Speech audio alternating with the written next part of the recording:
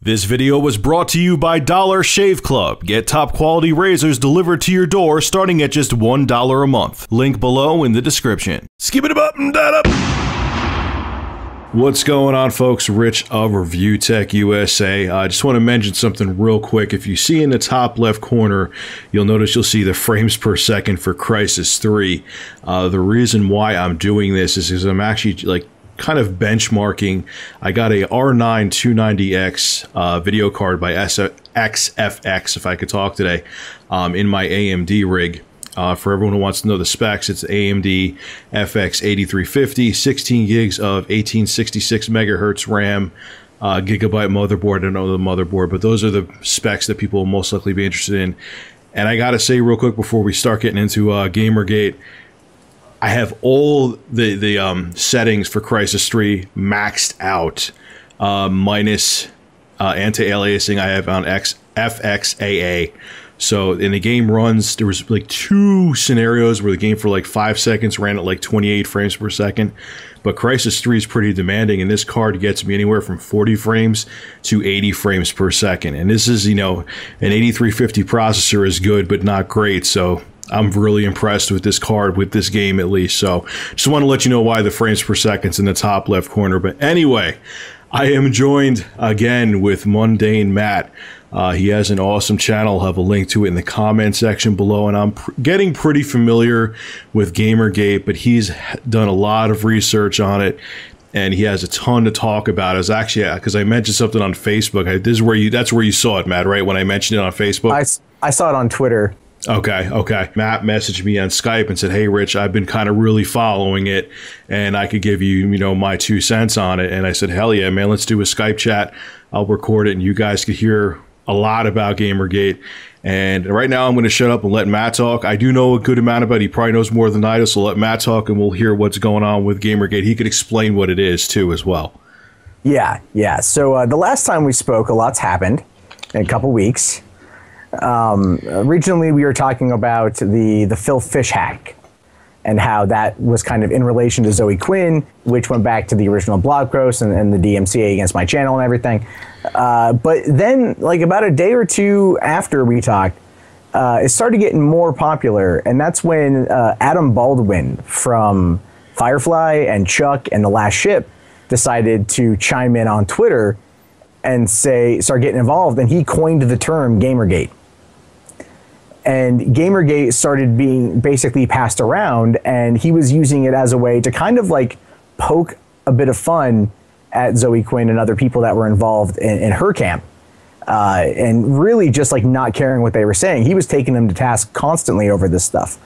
And from there, a lot of people started using that, as well as the Fire Rises hashtag, which was mostly being used because everyone kept making fan edits of The Dark Knight Rises, with like Bane being 4chan, and I pop up in a couple of them, and Aristocrats in a couple of them, Total Biscuit, I mean, those kind of things. And we started seeing like this movement of people just kind of gathering and talking about it using the hashtag Gamergate. And then all of a sudden, like, shit went down. And by that, I mean, like, all these people on the other side of the coin started talking about the identity of gamers is dead. Gamers are dead. They're dying. They're done, right? Like a bunch of whiny, crying man-children are trying to hold on to the old school ways where women and minorities were not allowed in video games whatsoever, and they're kicking and screaming because their time is up. And it's like all of this excess shit. And then there's like Devin Ferrazzi from Badass Digest started tweeting out that we were literally worse than ISIS. Then he later on went to say, I heard that. Motherfucker, I was pissed at that. Because they had just beheaded a journalist like that day. And it's like, wow, really? People who are opposing this particular viewpoint are worse than people who executed a journalist on TV. And then another one a week later, Yeah, that was awful. That comparison was ridiculous. It was ridiculous, and no one called him on it. None of his peers called him on it. None of his peers who are I mean this too, like the liberal Hollywood agenda, those people, man, they're his friends. And I'm a left-leaning progressive personally, and I worked in Hollywood and everything. And so it's like you've got like Ryan Johnson, the writer director of Looper and soon to be Star Wars Episode 8 and 9, was like talking about this kind of stuff. There was the documentary, The Sarkeesian Effect. That was kind of what brought a lot of this about. Was Jordan Owen was writing the thing. I think I mentioned it last time. And all of this stuff was happening, and like people like Joss Whedon jumped in on it, and that's what brought in Adam Baldwin. I think mostly because Joss Whedon was like, oh well, this woman is correct, and then Baldwin is the exact polar opposite politically of Joss Whedon, and that might have been what brought him into the fray.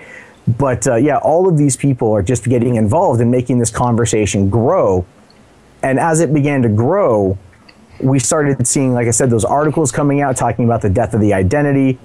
There were like, all this harassment was happening, and it's just been going on for like 2 weeks, and it's to a point now where we're now talking about, it's no longer about like Zoe Quinn. It has not been about her since like right after we talked. It's now moved on to like, still the ethics of games journalism on these websites, what it is that they represent, and the fact that like, Polygon and Kotaku came out and they issued changes. Polygon has said like people can still donate to Patreon, but they have to disclose it, whereas Kotaku has said no, they cannot.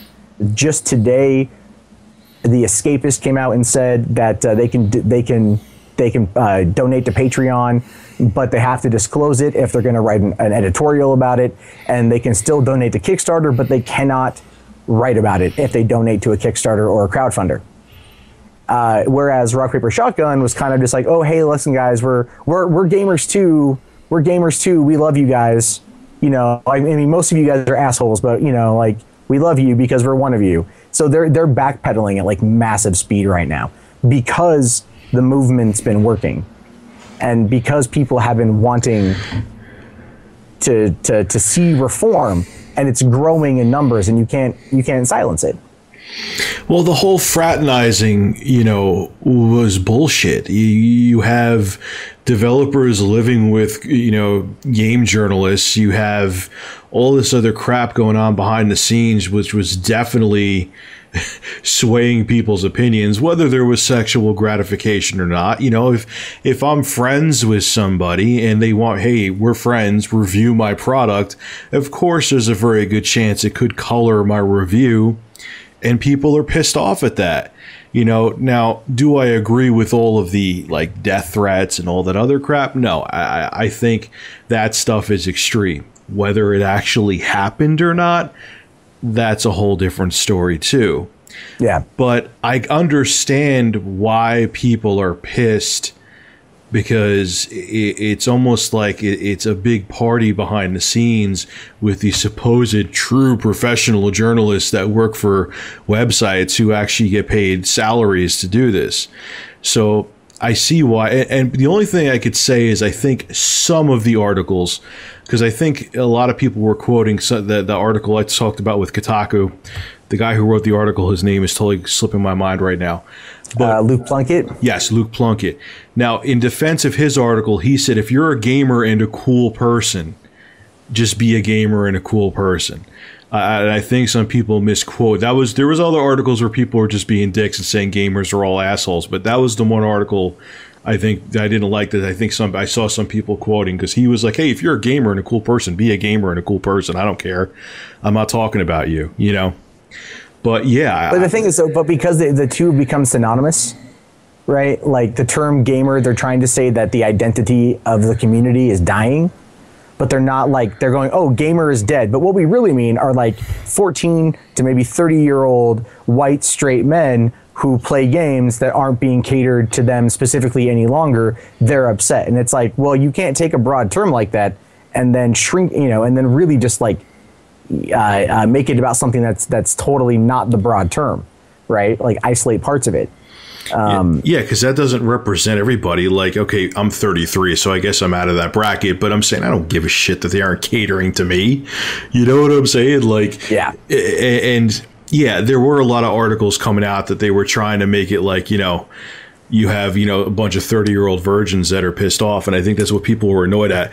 And there's a video, I don't know if you saw it, where let me see if I have it right here. It was up on Cinema Blend.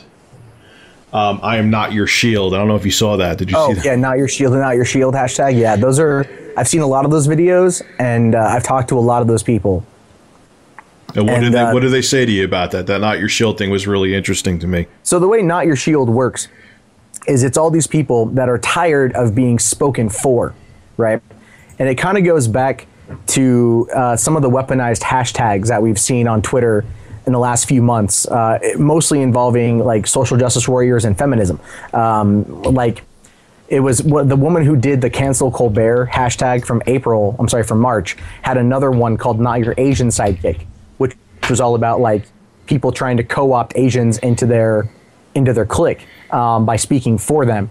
And that was one of the things too, where these journalists are saying, "Oh, well, all of you are just sexist, misogynistic terrorists. You know, you hate women, you hate minorities, you hate everybody." And then all these people are like, "Oh, wait, hold on a minute, fucker, like, hold on." And then they're like, "No, we're not your shield. You can't speak for us. We're not like you." And then what it was is they're going out, and these people on the other side of Not Your Shield and Gamergate are saying, "Oh, well, you're obviously all sock puppet accounts. You obviously are not legitimate human beings." You know, they're trying to portray them as not being real, and that's when the movement has gained enough steam as it has, because these are people like, "No, fuck you. We're real. We're as human as you. We're not 3/5 a person. You know, like we're none of that shit. You can't talk to us like that." And they're pushing back, and that has helped legitimize Gamergate, in my opinion, because these people are speaking up and kind of standing with the gamer identity, if you will, because it is. And I've said this before, and I will say it again. I would love to find the piece of paper, the doctrine that says that gamers hate women and hate minorities. I would love to find that. I'd like to wipe my ass with it if I found it, but I'd love to find it first. You know what I mean? Like, it's not written anywhere. This is something that they're telling us that we are. And that's why there's a pushback, because it's not true. Well, they also want to make that the public stigma to people outside of the gaming community, so people kind of look at gamers. I kind of hate the word gamer, but I made a video about that a while back. They want people outside the industry to look at gamers as basically 14 to 30-year-old white males who are, you know, ignorant and sheltered. And when I saw these videos, and they had like women who were like, "Okay, I'm a, you know, 18-year-old white lesbian, and I'm not your shield." And then you had a guy who's like, "I'm a black homosexual, and I'm not your shield. I'm a black guy who's a gamer. I'm not your shield." And you had all these different people come out. I was like, "That's awesome, man," because it's totally undermining everything they're trying to say what a gamer is. Precisely. And I like I just said to you, I know what they're doing. They're trying to make people who don't game outside the gaming community look into the gaming community, be like, "Oh, they're a bunch of ignorant idiots who are, you know, 30-year-old virgins," you know. And I love these videos because they're totally undermining that and making the mainstream gaming media look like idiots. Because they are. They are absolutely idiots. And it's like, I read a lot of these articles, and there's a couple main offenders, in my opinion. You've got like Lee Alexander, for one, who's making the rounds. You know, she wrote the article. She's one of the first ones that published the "Gamers Are Dead" article. And then you've got she wrote something again for Time magazine, or Time's opinion site. She's been on a few different podcasts here and there, and she's making the rounds. And and I listened to her on this podcast called Girls with Hoodies.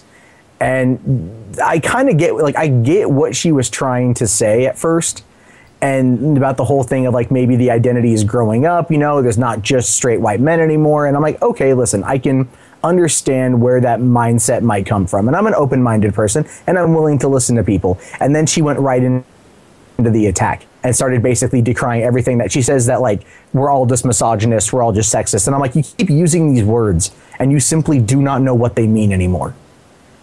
And that's part of the problem. And the thing that's pissing me off about this whole sexist bullshit is that it's like, if you, and now it's like the new thing, if you question anything, oh, that must mean you're sexist. Oh, that must mean you're a male chauvinist. It's like, no, I'm just questioning what the fuck is going on.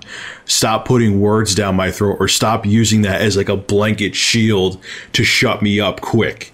Because that's what I see going on a lot too, is like, if anyone questions anything and it regards a female, and I'm not even talking about bedroom, I'm just talking in general. It could be like, you know, we're talking about a gaming topic and the girl doesn't agree with us. She could be like, oh, you're both sexist. It's like, where the hell is that coming from? What, I don't care what the hell's between your legs. I just don't fucking agree with you. You know what I mean? Yeah, and I think that's in part of modern age feminism and the social justice side of things, is like they want, you know, they try to decry the term special snowflake, but it almost exclusively applies to them. These are people that want to be identified for every little thing about them, whether it's unique or not. And they want it to be unique, even though it's not. And so they play up these aspects. If you look at this particular event too, the way that it's gone, the way Gamergate's gone, is it started off, like I said, with the Zoe post. And so for the first couple days, yeah, it was about her. And she's still been close to the center of it, but been in terms of the fringe elements of it. Like, people are talking about her, but she's not important to it anymore. It's like her flagging my video is still talked about, but it's not important anymore.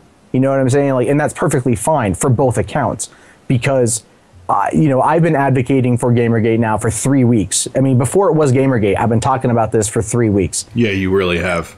Like, I know I really have. Believe me. It's like, it's my phone is blowing up like constantly. I'm getting like Ask FM messages constantly. I'm getting all these things constantly from people wanting to know more about it, wanting to be involved, because they see that there's this outright attack on our identity. And they're like, wait a minute, no, like, I want to step in. People email me all the time. What do I do? How do I fight back? How do I stop this? And I just keep telling them, like, just keep talking about it. If you keep talking about it and not letting them shut you up, they're not going to win. There's no way they can win. Oh, go ahead. What my concern is, too, and I said this in one of my relatively new videos, is that if everyone always wants every goddamn game to be politically correct, I really feel like it's going to affect the creativity of the games. Like, the whole thing, like I said in one of another video I had with Assassin's Creed Unity, where people were flipping their shit about the fact there wasn't a female protagonist leading it. It's like, are you really, like, are you kidding me? Like I said, you know, I understand there's more male lead characters, but that's like me flipping out because there's only a female lead in Tomb Raider. Like, there's a point, I always agree with equal rights for everybody, but there's a point, if you turn everything into politics, it's going to really start hindering the industry. If you're worried, oh, why is that guy black who's the lead character? Why is he white? Why is he male? Why is she female?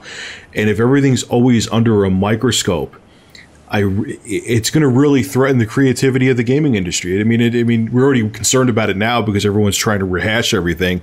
Then on top of it, you're going to try to make every game to be goddamn politically correct all the time.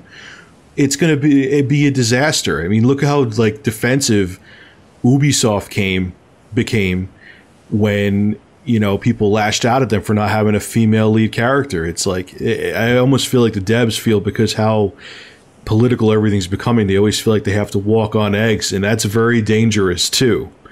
The other thing I'll say is I feel a lot of this feminism thing, I really wonder if the people that are going down this whole feminism route are genuine, or they're just going down it because it's a popular thing right now and they're looking to be recognized because of it.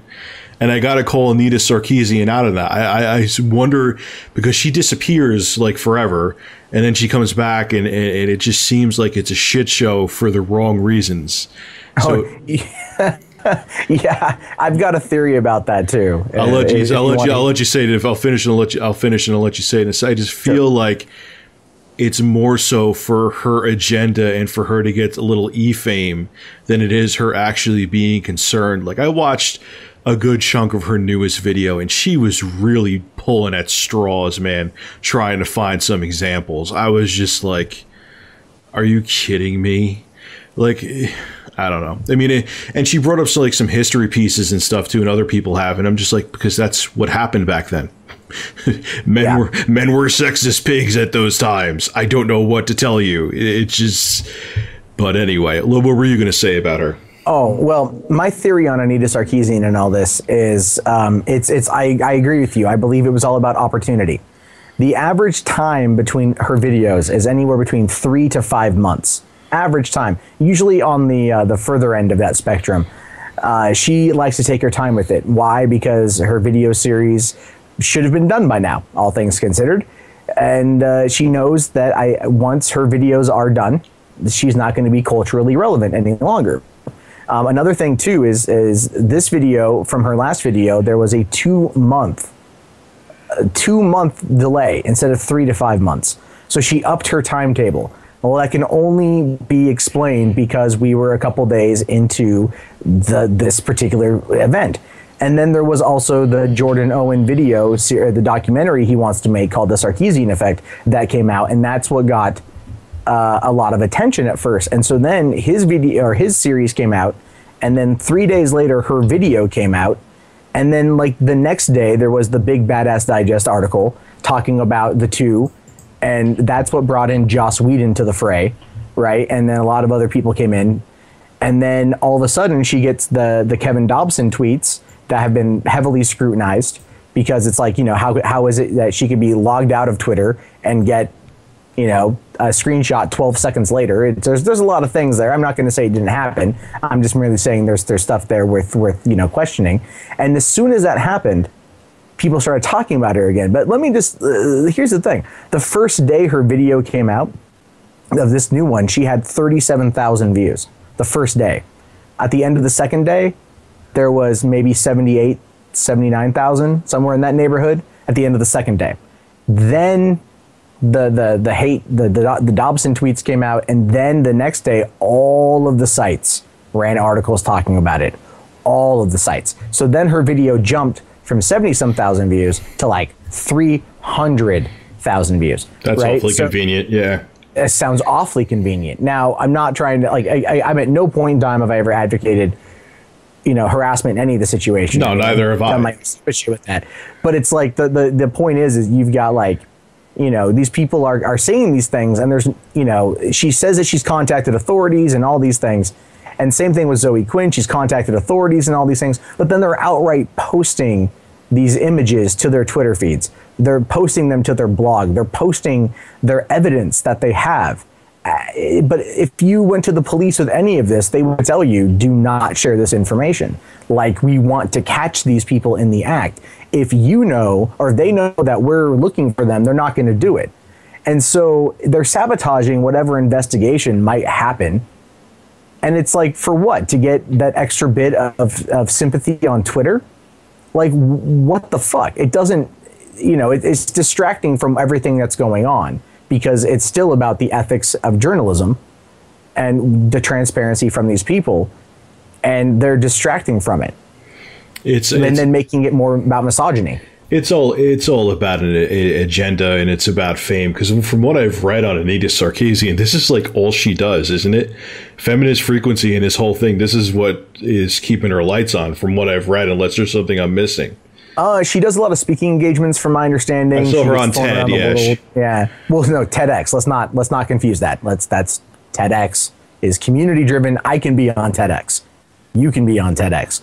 Anyone can do TEDx. Okay, TEDx. So there's a thing there, like, yeah, it's like, that's been a big one. But the thing is you've got, these people that are pushing this fame agenda and everything, and I get accused of it as well, because I've been talking about this nonstop for a few weeks. People have been asking me, like, oh, you've jumped up so many, you know, YouTube subs and Twitter subs, like, obviously you're doing this for fame. And I'm like, no, I talk about this as a lot because I feel that it's important to keep the conversation alive and try to an extent to keep it focused. So basically, it's in her best financial interest to keep on fueling the fire. Like, Yes. That's the thing that kind of concerns me is like, this is all she does pretty much. She talks about feminists. So it's like she has to find things to talk about to keep herself relevant and to keep herself paid. Let's be real. So that really concerns me. Yeah, there's a lot of that as well. You know, she's now a 501c3. So all the donations are at least 50% tax deductible, as well as sustained donations. You know, I mean, it's like she's doing so. Like the thing is, I've always been against her tactics, and the fact that she super cherry picks arguments. And like you said before, her last video, it felt rushed. It felt very forced. So that's why it probably seemed like she was grasping at straws, because it was trying to come out during this controversy in order to capitalize on the anger, on the rage, you know, to get people to talk about her again. But the thing is, though, it's like that to me is a distraction from the overall Gamergate tag and not your shield and what it's about, because this isn't about Zoe Quinn. This isn't even about Anita Sarkeesian anymore. It turned into an outright attack on the gamer identity from the people that are paid to represent us, you know, that are paid to give us the news.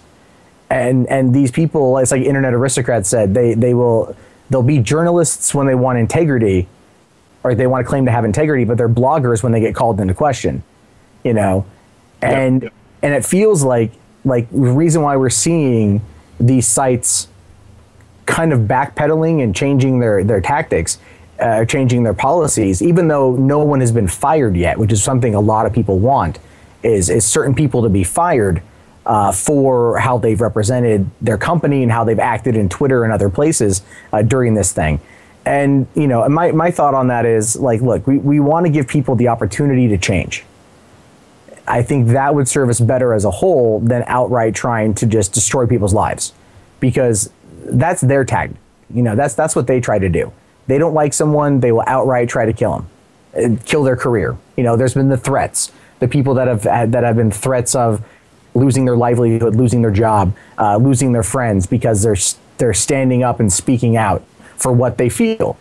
And I'll tell you this, man, I have gotten emails from well-known people in gaming that have asked to remain anonymous, which I hate not being able to divulge it, because I'd love to be able to divulge it, but have told me flat out, like, this is like, you guys are on the right track, keep doing this, because for too long these journalists who all know each other, that all live in the same city together, that are all friends, kind of propagate this mindset of us versus them, and anyone who doesn't agree with them 100% gets on the negative side of that. And we've seen people like Lee Alexander outright threaten developers on Twitter. This is from months ago.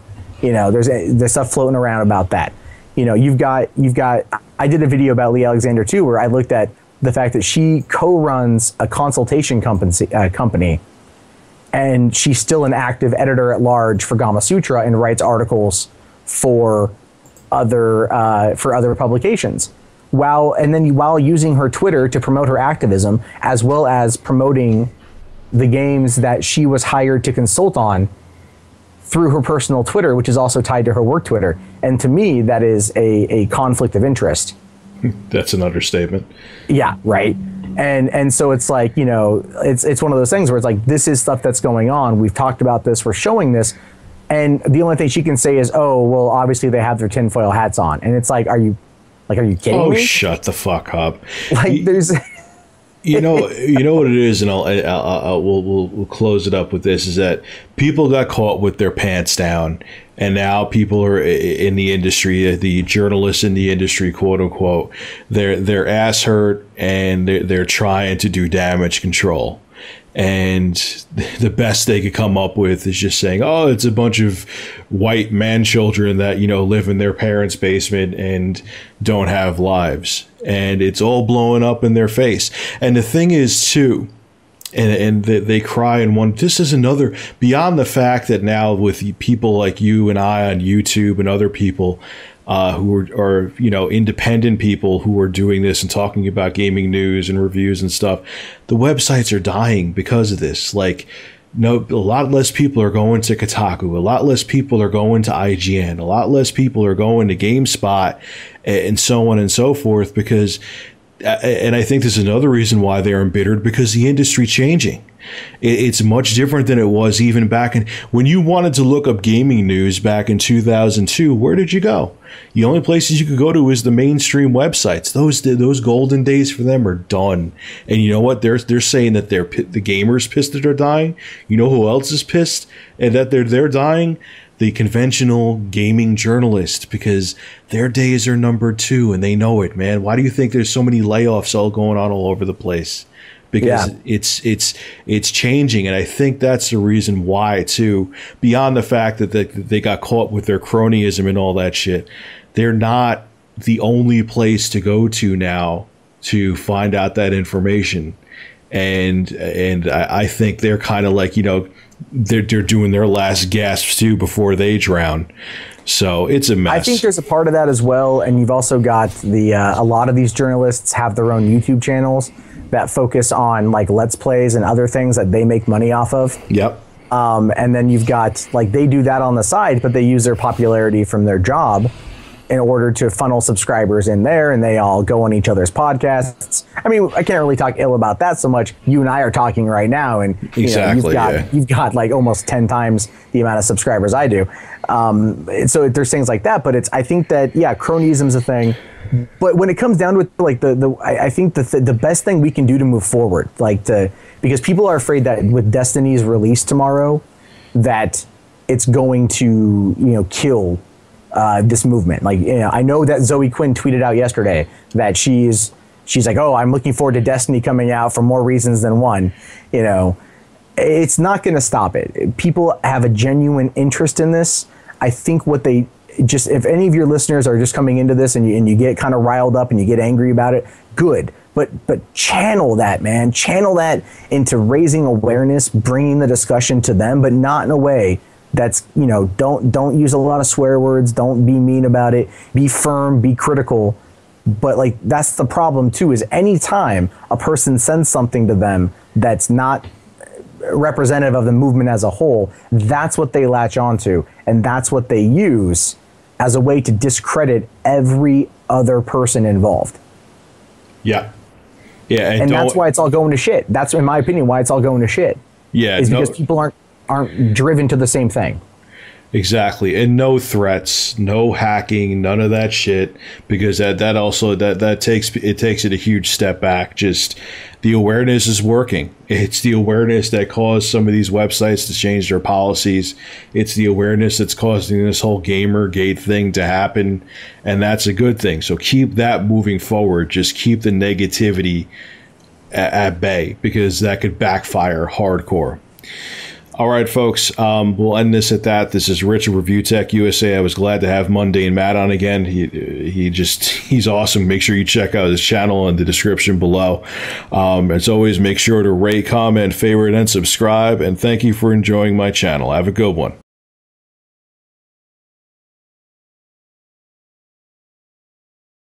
The preceding video was brought to you by Big Cheese's YouTube channel. For gameplay reviews, gaming music, and vlogs, subscribe to Big Cheese VG. Link below in the description.